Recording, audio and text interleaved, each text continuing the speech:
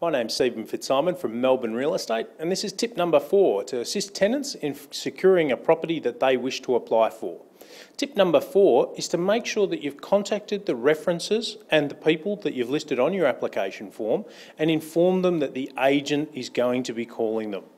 Why is this? Well, we spend a lot of our time trying to get in contact with people who are listed on application forms but who don't know that we're calling and therefore don't know who that person is that's calling their mobile number and don't answer our calls and don't take our messages. They're thinking it's an agent, they might have seen them on the weekend at some property, they don't want to be annoyed during business hours. And what's that mean for you?